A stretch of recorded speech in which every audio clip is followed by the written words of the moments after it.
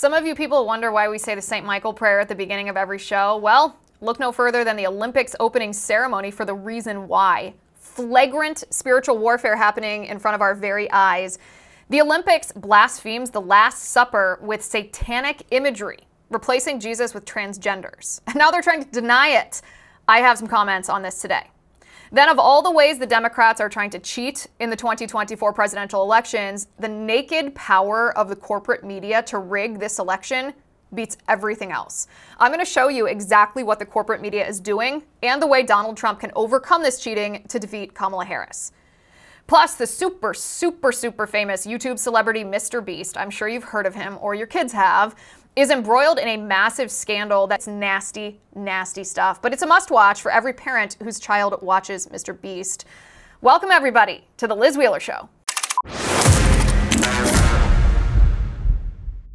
As always, we are starting today's show with a prayer. St. Michael the Archangel, defend us in battle. Be our protection against the wickedness and snares of the devil.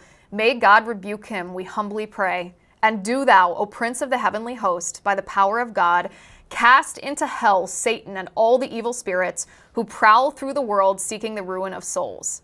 Amen. Remember, we talked about this last week. The reason that we pray is to order our lives to know God, love God, and serve God, and because there is spiritual warfare around us all the time.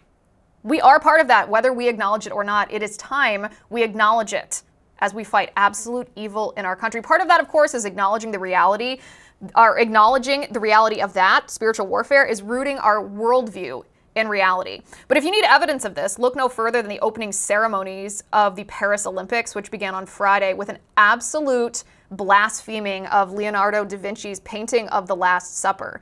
Jesus and his apostles in the Olympic depiction were replaced by an obese woman and by transgenders. And if you look really closely, there's also a child in this sexualized scene. And if you look really, really closely, which I warn you not to do, the man bending over the child is displaying his genitalia. To be exact, his testicles are hanging out and in full view. It's disgusting. I told you, this is spiritual warfare. This was never about tolerance or inclusion. These are demons who want to force you to worship Satan. This is not the only example of satanic imagery from the opening ceremonies of the Olympic Games. There was also imagery of the horsemen of death from the book of Revelation. Also, Snoop Dogg performed at the opening ceremonies, and if you look really closely at Snoop Dogg, what is he wearing? He's wearing a necklace with a demon on it. By the way, some say, going back to the blaspheming of the Last Supper, some say that it's a painting of the Olympic gods. It is not actually blaspheming the Last Supper. It was never intended to depict the Last Supper. No, this is false. In fact, a journalist by the name of Pedro Gabriel broke it down. He said, here's the full video of the ceremony. If you check the 1 hour, 54 minutes, and 50-second mark, look at how the camera pans and how the various actors pose and place themselves on frame. It's obviously a throwback to Da Vinci's representation of the Last Supper. After that, he says, it immediately becomes a catwalk, and there are various different moments in which the catwalk motif reappears. The Olympic gods motif only happens at the 2 hour, 38-minute, and 39-second mark. So you have a depiction of the Last Supper transforming into this Satanist display. Offensive, he says.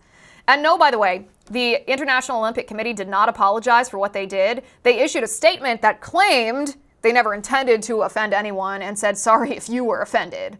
Unintentional, they say. Absolute bull. Are you stupid enough to believe that blaspheming the Last Supper with transgenders replacing Jesus and his apostles would not offend the 2.5 billion Christians worldwide? International Olympic Committee, you are lying. You did not apologize because you're not sorry. We know it was intentional bigotry against Christians in the name of the communist religion of DEI. Let me be very clear here. Believe in spiritual warfare. The Olympics mocks Christianity and debases the Last Supper with transgender. And then what happens? Paris suffers a near total power outage. The city was blacked out. Do you think that was a coincidence? Well, maybe. Maybe not. Then the first gold medal of the Paris Games was won by American swimmer Katie Ledecky, who's devoutly Catholic. She says she prays Hail Marys before she races. Make no mistake, we are engaged in spiritual warfare. And make no mistake, God will win. This is why we say the St. Michael the Archangel prayer at the beginning of every show. This is why we are truly fighting against evil. Today's show is powered by First Cup Coffee. And look at this photo. This is Father Chip. He sent me this photo after he got his very first bag of First Cup coffee. And I asked him if he liked it, if it was good. He said, it's good. A little stronger than medium, I think, but I'm a Dunkin' guy. Better than most K-Cups I've had for sure. Good stuff, guys. Whoa, we're converting Dunkin' guys to First Cup. And by the way, I did submit to First Cup the idea that they changed their name to First Pot in order to honor my husband's newfound addiction. And we had a comment from a user, we can bring it up on the screen here, that says, I've been drinking a pot of coffee for 50 years and I'm fine. See, guys, my husband's newfound addiction is actually, sounds healthy to me, right? Healthy. I am so thankful for this sponsor. Any sponsor who is base enough and brave enough to sponsor this show deserves our support. Go to firstcup.com, use my promo code Liz. You can save an additional 10% on your order. And if you subscribe, you can save an additional 10% for the life of your subscription. Go to firstcup.com, use my promo code Liz. My friends, we are witnessing the corporate media's naked power to impact the outcome of our elections and to subvert them. Make no mistake, the coup staged against Joe Biden would not have been successful had not the corporate media, after 4 years of just ignoring Biden's obvious cognitive decline, suddenly noticed that he's utterly senile in order to push him out to pasture despite voters choosing Biden as their nominee during the primary elections. We are witnessing outright propaganda. Don't roll your eyes at CNN. The corporate media is demonstrating that they have the power to control the way that people think. As we speak, they are transforming a highly disliked politician, Kamala Harris, who got a measly 2% in her own Democratic primary in 2020, and remaking her image with blatant lies that are disproved by videos of Kamala's own words. Simultaneously, the corporate media are attempting a vicious character assassination of J.D. Vance with utter lies, deliberate distortions of things Vance has said, because there is nothing the Marxist left fears more than a politician who has principles. Principles begot from love of God, love of family, and love of country, and is unwavering in that commitment, like Vance is. Let me be very clear here. Without corporate media, none of these three things would have happened. Kamala would not have been able to push Biden out without corporate media in her pocket. Kamala would still be repugnant even to Democrat voters, except for propaganda from the corporate media. And J.D. Vance, who actually has the squeaky cleanest record in his personal life, which of course is what the media is trying to denigrate, of any politician out there, would likely be a man both Democrats and Republicans respect and admire because of his life history, except that the corporate media determined that J.D. committed the cardinal sin of being a based, conservative, Christian white man, happily married with kids who goes to church, and thus the relentless media onslaught of vicious lies against him. Do not underestimate the power of the corporate media. They are Pravda. They are the mouthpiece of the ruling elite who are using media to control you, the populace. They are subverting the will of the people blatantly and aggressively. Of all the cheating that's already happening in the 2024 presidential election, the corporate media propagandists may be the most significant factor in the outcomes of our democratic elections. However, the left is giving us the exact strategy to beat Kamala Harris. Every lie they tell about Kamala shows us what they fear are Kamala's biggest vulnerabilities with voters. So let's talk about them. So far, the mainstream media, in a coordinated way, meaning every corporate media outlet is using the same headline, the same phrases, selling the same lie at the same time. No coincidence, of course.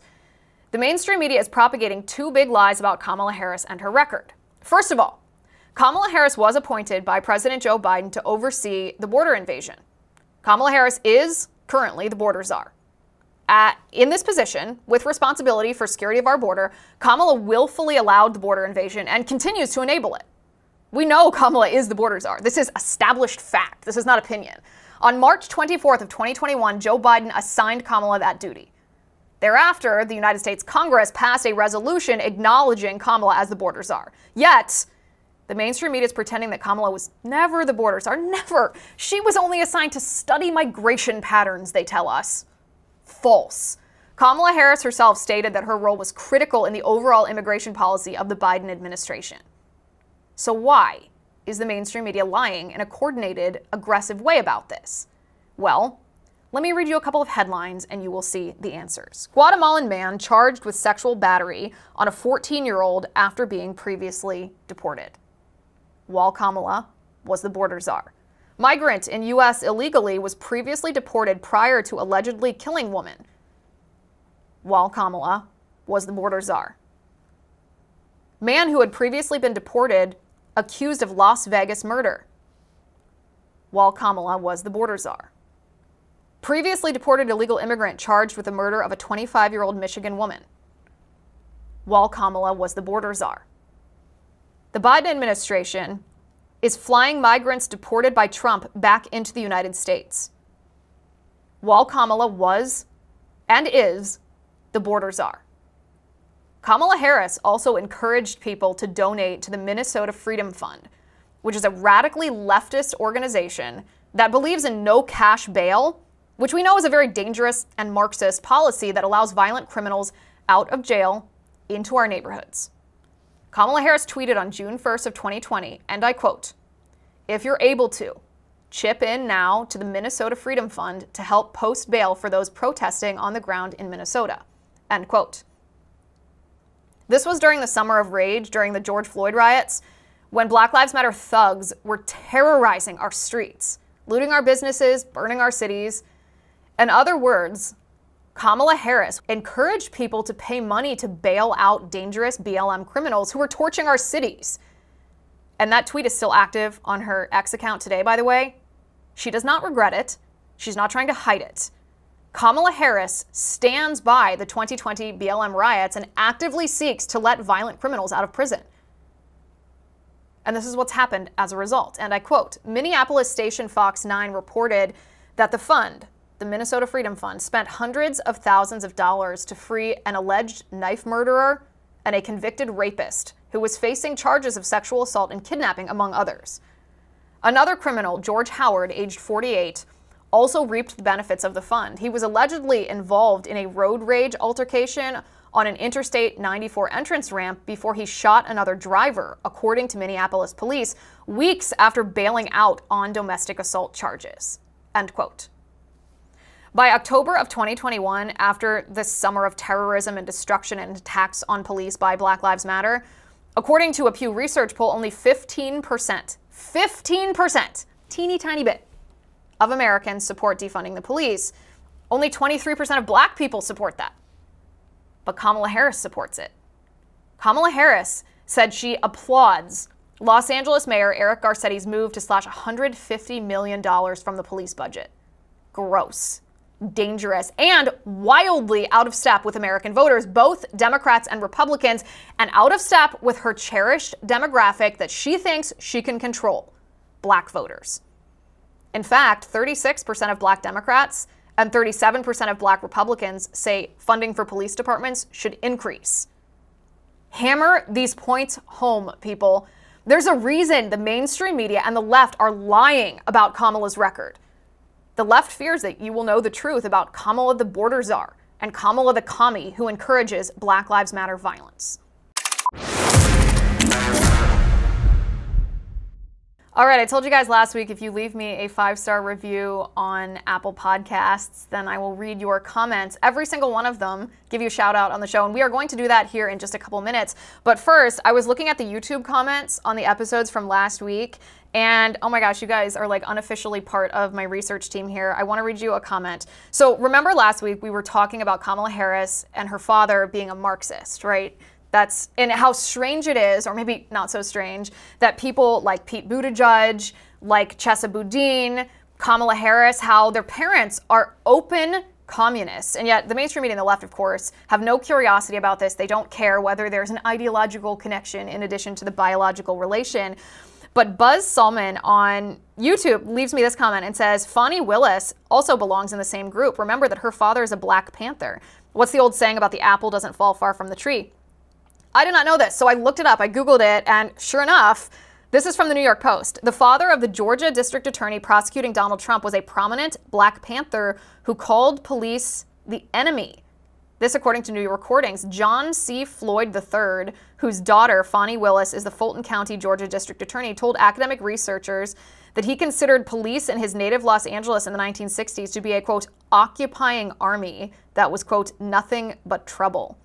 Floyd, who is now 80 years old, also called a prominent white politician of the era a Texas cracker and he suggested that he believed conspiracy theories that Malcolm X was assassinated by the CIA.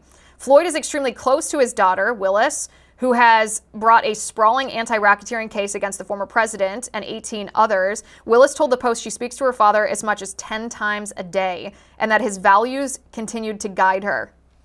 She did not directly address his past as a Black Panther. Well, of course she didn't. The Black Panthers are communists. It is probably not coincidental, but it is always shocking to find out that these very radical individuals who hate America, their parents are communists. Their parents are communists. All right, now for our cultural hot button topic. This is a really nasty one. Do your kids watch MrBeast on YouTube? Have they been unwittingly exposed to gender confusion because of it? If they are on YouTube or have access to a smartphone, the answer to this question is probably yes. They probably have seen MrBeast, and they have been exposed to that ideological sickness known as gender ideology on his show. And parents, by the way, really need to question whether they should let their kids watch at all, in light of new allegations that a former longtime co-host, a man who now identifies as a woman, is accused of acting inappropriately towards children, towards minor. So let's break down who MrBeast is, in case you're not familiar with it. Many of you probably are, some of you may not be. MrBeast, whose real name is Jimmy Donaldson, is the world's #1 YouTuber. He has 300 million subscribers. He's racked up more than 50 billion views on his YouTube channel. And don't get me wrong, his videos are actually kind of entertaining. They focus on like game shows and physical challenges, blowing up cars, things like that. Something that doesn't sound super harmful, right? Didn't used to seem to have an ideological bent. And like I said, I've seen a few of his videos. They're kind of interesting, kind of addicting to watch. Well, it all sounds fine and well, except for the fact that MrBeast's former co-host since 2012, a guy by the name of Chris Tyson, publicly announced in early 2023 that he wanted to be known now as Ava, and that he had begun taking hormones to start the process of transitioning to a woman. Keep in mind that Chris is the father of a little boy, and he had recently divorced his wife. He'd broken up their family, broken up his marriage so that he could live in gender delusion. And at first, MrBeast vocally supported Chris in this transgender transition and let him remain on the show. Critics, right, including me, rightly sounded the alarm that MrBeast's YouTube channel was now exposing millions of children to this perversion and spreading the lie that men can become women. As recently as June of 2024, MrBeast defended Chris against online commentators who condemned Chris for breaking up his marriage and promoting this gender confusion. That alone shows that MrBeast is not something your children should be watching if you care about safeguarding their innocence. Well, it gets worse. Now MrBeast is embroiled in more criticism in the face of some credible allegations that Chris Tyson sent inappropriate, sexually suggestive comments to minors in group chats, allegedly even grooming these young children. Now, before we dive into the details of that, it should be known that the evidence suggests Chris was always a sexual deviant. And we can claim that based on his reportedly public online statements. For example, and I apologize that this is kind of graphic, but I figured you guys want to know what these allegations are, particularly if this is something that's in the awareness, the consciousness of your children. Chris Tyson reportedly tweeted, and I quote, "Nothing gets me cranking my knob like some lolly." Now, lolly, if you're not familiar with this, and I hope you aren't, refers to a kind of Japanese anime that depicts young boys and young girls in sexually explicit positions. It's, if not child pornography, it's borderline child pornography, but in animated form. And defenders of this tweet claimed that it was just an edgy joke that Chris Tyson was making, but anybody who would even joke about masturbating to child pornography, animated or not, is obviously a disgusting and disturbed individual. Chris Tyson also reportedly supported an online artist who has drawn animated child pornography and even hung up a painting by the artist in his apartment, which was visible in some of his live stream videos. And you have to ask, wouldn't MrBeast have known this? The two, MrBeast and Chris Tyson, were very close. They were even roommates at one point. Chris Tyson also allegedly had other posts online commenting on the appearance of young children in a disturbing sexual manner. Now, fast forward to June and July of 2024, two separate videos went viral accusing Chris Tyson of sending suggestive content to minors when Chris was an adult. Now, why is an adult talking to minors online at all in the first place? In what context is that appropriate? I would argue never. After these allegations gained steam online, Chris Tyson posted the following statement to X. He said, "I would like to apologize for any of my past behavior or comments if it hurt or offended anyone. It was not my intent. Seeing recent events, we've mutually decided it's best I permanently step away from all things MrBeast and social media to focus on my family and mental health. I want to add, he said, I never groomed anyone. The person who gets brought up in these accusations, Lava GS, has vocally supported that they are false. Having said that, Chris says, I humbly apologize to anyone I have hurt with my unacceptable social media posts, past actions, and to those who may feel betrayed by how I used to act online. To lump those two factors together to create a narrative that my behavior extended beyond bad, edgy jokes is disgusting and did not happen. In past years, I've learned that my old humor is not acceptable. I cannot change who I was, but I can continue to work on myself. I don't want these accusations to impact the hundreds of people who work at MrBeast, which is why I stepped away. Lava, who is now 20, has since come out and said that having reread these messages, and this was the individual that Chris Tyson is accused of grooming, that they should not have happened with me and any other minor. He said, I was a minor in this situation and not the adult influencer who shouldn't have allowed this to happen. I did not see this as being wrong at the time. Lava does deny that he was groomed, but let's be very clear here. This is a form of grooming, whether the victim recognizes that or not. MrBeast issued the following condemnation of Chris Tyson and announced that he would be stepping away from MrBeast, but I don't know if this is good enough. He said, over the last few days, I've become aware of the serious allegations of Ava Tyson's behavior online, and I'm disgusted and opposed to such unacceptable acts. Notice, MrBeast is calling Chris Ava, affirming the delusion, the dangerous lie that Chris can somehow become a woman. During that time, MrBeast said, I've been focused on hiring an independent third party to conduct a thorough investigation to ensure that I have all the facts. That said, I've seen enough online and taken immediate action to remove Ava from the company, my channel, and any association with MrBeast. I do not condone or support any of the inappropriate actions. He concludes by saying, I will allow the independent investigators the necessary time to conduct a comprehensive investigation and will take any further action based on their finding. Now, let me just say this. This is obviously a carefully crafted legal statement. Chris is off the show, but he should have been booted a long, long time ago. And let's also be very clear. MrBeast indulged this delusion. The fact that MrBeast indulged the dangerous delusion of gender ideology is partly to blame here. Chris Tyson is a man. Chris Tyson, the man, abandoned his family, his wife, his child. Chris Tyson admitted in tweets to watching pornography that portrays children as sexual objects, animated or not. It's disgusting, it's perverted, it's disordered, it's evil. MrBeast indulged this perverted delusion by calling Chris Ava, by referring to Chris as her. I am so sick and tired of people like MrBeast who want to be politically correct, celebrating LGBTQIA+ perversion and ignoring the glaring red flags of this behavior. Maybe if instead MrBeast had said, actually, it's gross and immoral and harmful to watch pornography. It should be illegal. Pornography, even if it's animated, that portrays children is evil. Men cannot be women, and men who abandon their families should be run from society.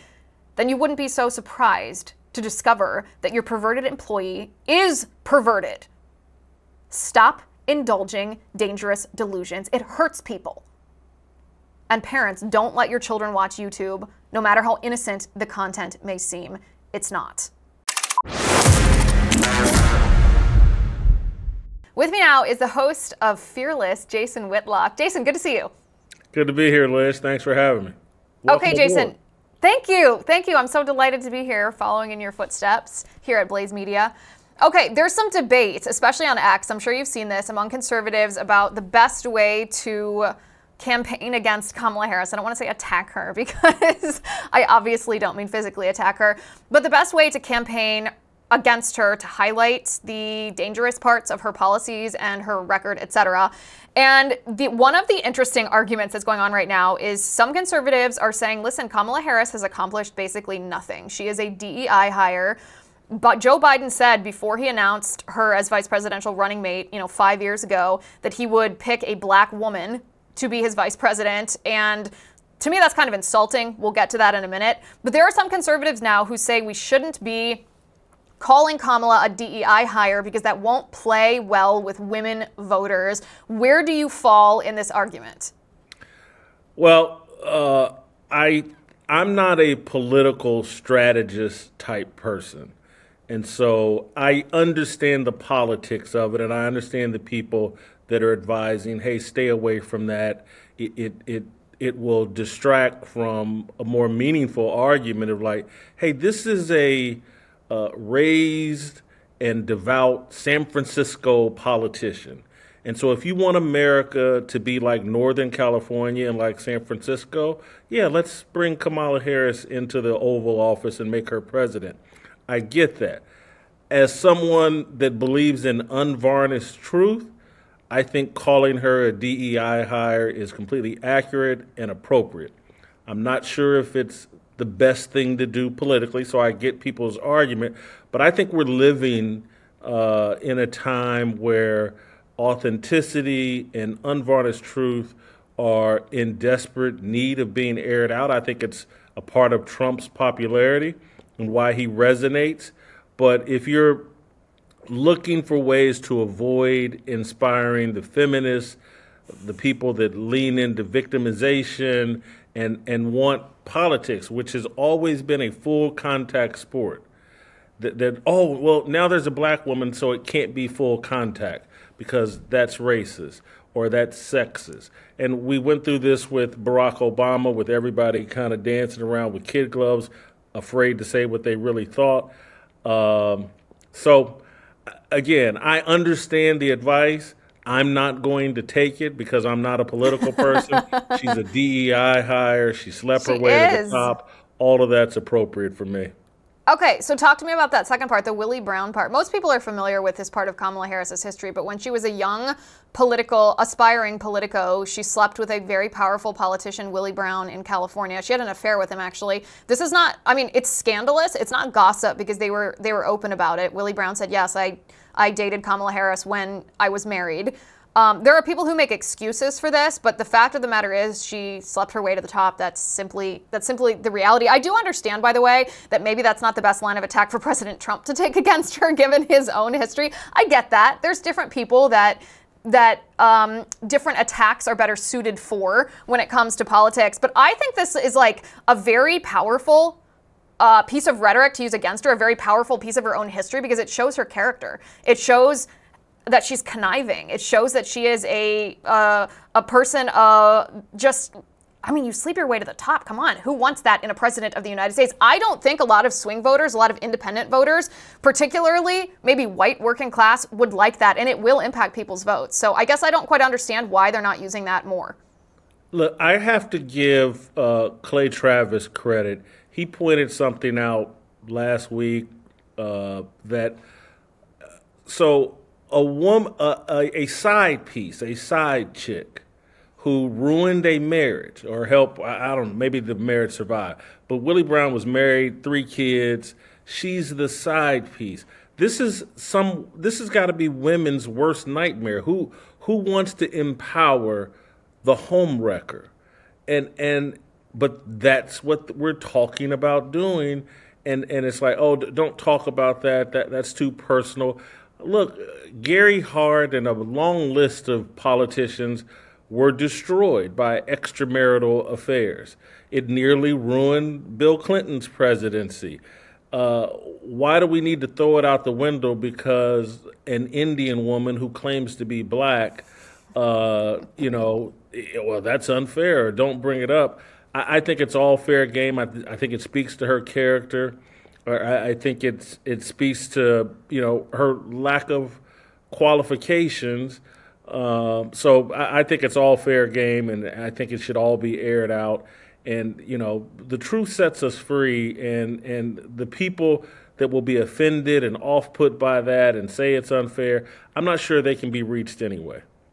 I would add and say the truth sets us free if we don't sand off the edges. This is one of my biggest criticisms of the conservative movement and the Republican Party, is that when we're talking about DEI, when we're talking about Willie Brown, this is also true actually when we're talking about abortion, specifically as it relates to the Democrats using abortion as their main recruitment tool for white liberal women. I think Republicans lose some of these arguments sometimes because they refuse to be totally based. They'll only go like 70 or 80% to make the argument. Like they'll just say Kamala's a DEI hire, and then they try to qualify it, or they try to make it not offensive. Instead of being like, this is an insult to women, it's an insult to black people. Every time you see a woman in a position of power now, you wonder if she got there based on her own merit, or if she was elevated just because of her genitalia. You see a black person in a position of power, you wonder the same thing. And what's worse, women and black people have to wonder that about themselves in a world of DEI. This is evil. Kamala's dangerous. And I wonder if we would win more of these arguments by not only not shying away from those topics, but using the full truth and the full force of the whole truth to set us free. Am I wrong about this, or is the Republican Party wrong? No, you're not wrong. And I think people have to unpack it very calmly, without emotion, and just connect all the dots. It's just like the pro-abortion aspect of Kamala Harris. Yeah, I talk about it all the time, about if your worldview is that life begins outside of the womb, you have a negative culture of death mentality that drives a lot of your decision making, and you're not willing to deal with the fact that women that have abortions have emotional issues that haunt them for the rest of their lives. We never unpack all the different ramifications, and that's what you're talking about here in terms of DEI. It undermines the confidence of minorities and people of color. It calls into question their qualifications. And so it's unhealthy. There's ramifications for all these different things we're doing to protect people's feelings. Yeah. And we don't need to protect feelings. We need to protect the truth. In reality, that's far more important than someone's, we just have to go back to sticks and stones may break my bones, but words will never harm me. And we've gotten away from that. And it's Kamala is an affront. And I don't say this but just her pretending to be a black woman. That's an affront to me. And that's not out of some racial pride of, hey, I don't want you in this group, but it's just she's piggybacking something that her family heritage has nothing to do with. Her mother's an Indian, her father was from Jamaica. She's not a part of the people that whose ancestors were slaves. This is just like a grift. She's no different than Barack Obama used it as a grift to advance his career. We got to cut this out, and we got to call this out for what it is. This is a grifter who's a Marxist, believes in equity, and has been raised in that Northern California, San Francisco, elitist, socialist, communist mindset. And just go look at San Francisco, and is that really what we want for the rest of the nation? We got to call it out. And by the way, yeah. I think you can see this I don't know if you've noticed this, but when Kamala Harris is if she's speaking to or campaigning in front of black people, she suddenly gets like black dialect creeping into her speech. But when she's not in front of black people, not pandering to them, it's nowhere to be found. Yeah, that's code switching or whatever. Do it all the time. And that's why we have to, myself, I'm a believer, all these identities that we're taking on that have nothing to do with Jesus Christ, they're all a burden. And so this black identity and people waking up every day trying to prove how black they are, and you can prove you're black, vote for Kamala Harris. I wake up every day, and we all need to start waking up every day, those of us that are believers. I just want to prove I'm a Christian, and just leave it at that. And all these other things are a distraction that are actually killing, harming us. And it's why, again, we have drag queens in schools, and why we have just all the chaos. We're destroying ourselves with our idolatry. We are, and part of the reason that idolatry has become so prevalent, I think, is you hit the nail on the head, because we blunt the edges of truth. We're trying to be too gentle with truth. Sometimes the truth itself, we may not be intending to be bombastic. We are not intending to offend people. We are not intending for someone to be harmed by it, but the truth is not always easy to hear, but it doesn't make it any less valuable. Jason Whitlock, thank you, my friend, for being on the show. I appreciate it. Liz, thank you. Okay, it's time for X marks the spot because all the good things happen on X. Sometimes I guess all the bad things too. In this case, there's a post from a man by the name of Ben Zeisloft. He's a Protestant influencer on X, and he has a post that I think warrants a response because it may have the potential to impact how a lot of Christians vote in the presidential election in 2024, and I think he's totally wrong. So I want to respond to him directly. He starts by quoting President Trump, who at a recent rally said, "Christians, get out and vote." And Ben responds to that quote from Trump by saying, "With respect, Donald Trump, you lost my vote by compromising on abortion. I want to vote for you, but I cannot vote for anyone who supports child sacrifice. I refuse to reward betrayal with my vote." And so this is my response, a refusal to vote for Donald Trump. And this is something we hear from some evangelical or Protestant Christians. A refusal to vote for Donald Trump is a vote for Kamala Harris. Now, you don't have to like Donald Trump's verbal stance on abortion during this campaign. I don't like it. I'm more of an abortion absolutist. You may feel that a vote for Donald Trump is the lesser of two evils on abortion. But if we don't elect Donald Trump, who was, by the way, without a doubt, the most pro-life president of our lifetime, we will instead have in the White House someone who is so pro-abortion, she's a crony of Planned Parenthood. A woman who targeted a journalist when she was the Attorney General of California because this journalist exposed Planned Parenthood's crimes of trafficking in aborted baby body parts. A woman who believes and celebrates abortion up until the moment of birth, who prides herself on being the first vice president to visit an abortion clinic. That's evil. We should certainly encourage Trump to be 100% pro-life, and I do.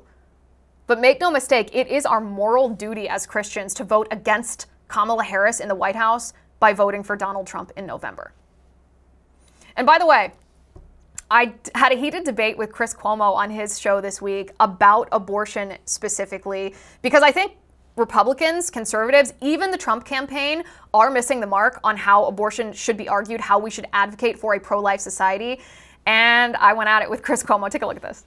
When we're talking about abortion, oftentimes the left uses these euphemisms like reproductive rights or access or healthcare. That's not what abortion is. And I would pose to both of you tonight to answer the question, what is abortion? What is an abortion procedure in the first trimester? It suffocates the unborn baby. What is an abortion procedure in the second? No, you cannot until I'm done. Go ahead. When Liz is done, I'll trimester- give it back to you, Mallory.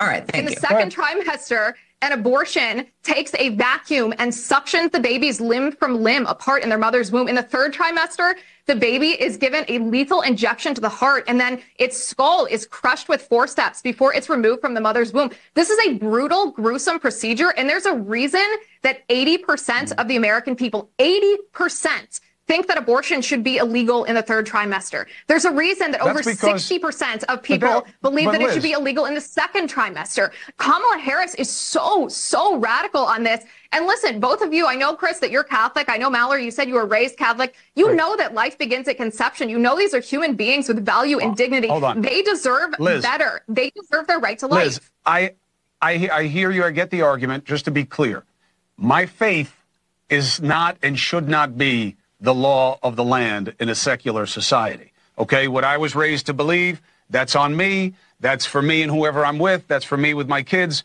That doesn't make it okay to put on everybody else. And I really think we want to be careful about that. We have morals in our law, though. But let me just make this clear. We have morals in our law. Like the reason that I'm not allowed to murder you is because as human beings, we have more dignity and value than animals, whereas that begot of our religious beliefs. So we have this sort of fundamental idea of right and wrong in our law. Judeo-Christian ethics are relevant to the law, but this is something far more specific. And the reason I'm cautious about it is that someday, Liz, this may be a Muslim majority country. And then what? Are we going to be okay with them putting their rules on us because they're the majority? Not for me. I say let's stop it right now. But I appreciate your points and your arguments. What does that have to do with protecting life in the womb, though? Well, because what if they have different rules that you don't like, but they're specific to their religion? But that's and like because a wild they're the majority, they get to put them on everybody else. The question right now. Well, let me ask you this from a purely scientific standpoint. When does a human life begin?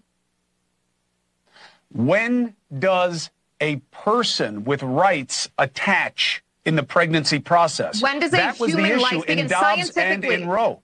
Just scientifically, purely scientifically, when does a human life begin? Listen. This is a silly conversation because two human beings can only make a human. I think it's an incredibly But the question is, relevant when question. is it a person with rights? You believe at conception. My religion teaches at conception. No. I'm Jews not talking about believe religion. I'm something talking else. scientifically. Scientifically, when does a human life begin? The question isn't about the potential life. It's about when is it a fetus that becomes a person under the law.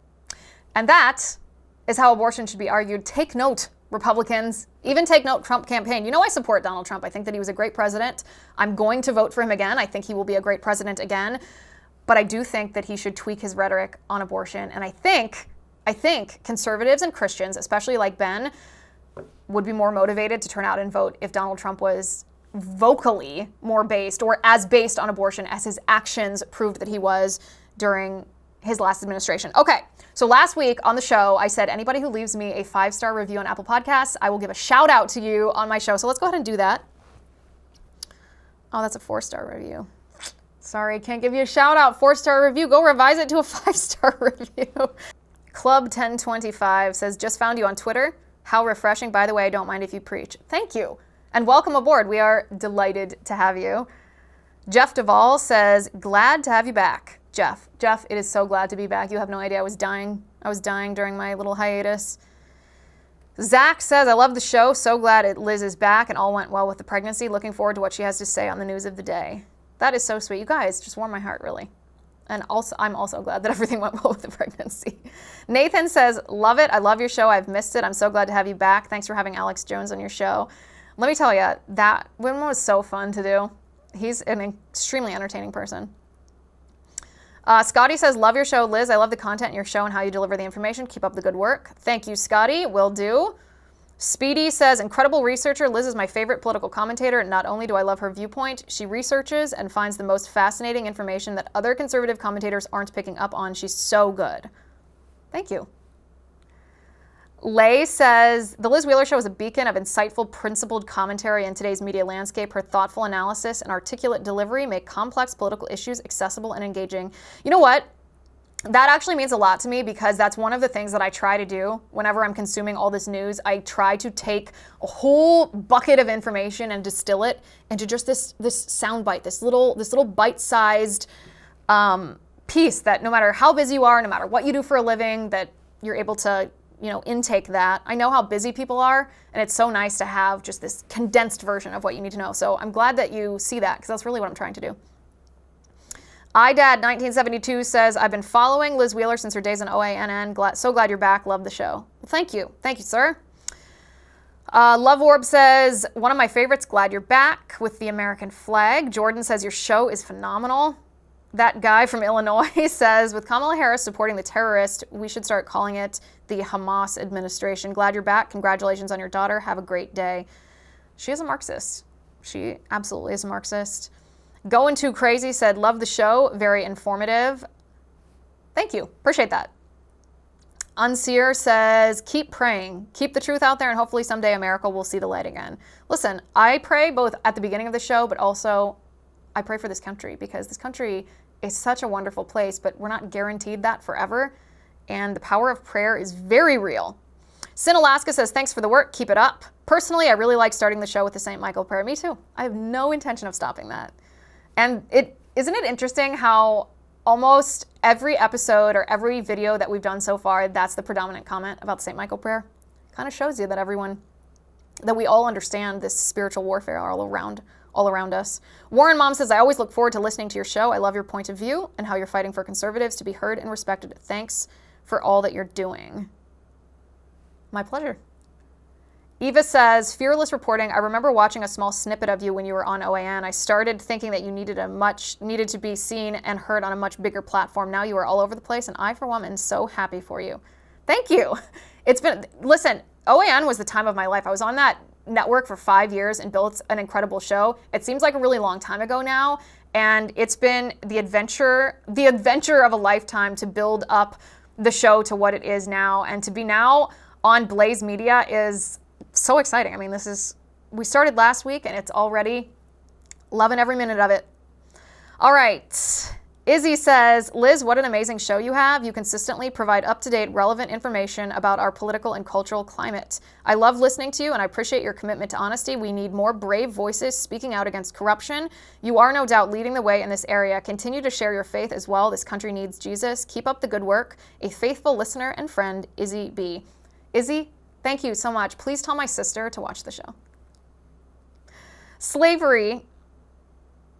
Slavery, oh, nice username, says, Liz Wheeler is a political commentator with her own unique take on things. She goes deeper than most other commentators and will give you a history on topics and how they came to where they are through a unique prism. It's a good review, a weird username. DJ says, Liz pulls no punches, and I love her for that. She's smart, entertaining, charismatic, charming, and often funny. You think I'm funny? Thank you. I think I'm funny too, but I think the internet is torn on. The internet's kind of half and half on whether I am or not. Bap says, love your take on Blaze and Apple and that you're not afraid to be you, conservative and Catholic. Looking forward to more. Steve says, calm and objective. Ooh, Steve, nice. Nice, I appreciate that one. Deb Texas Boomer, that is a good username. Says, listen to you for the first time this week after you launched on the Blaze. Love your show. Deb, thank you. Welcome. We are delighted to have you guys. These reviews, as you can tell, warm my heart, encourage me, and motivate me to keep going. We are just getting started here. Thank you all. Thank you for watching. Thank you for listening. I'm Liz Wheeler. This is The Liz Wheeler Show.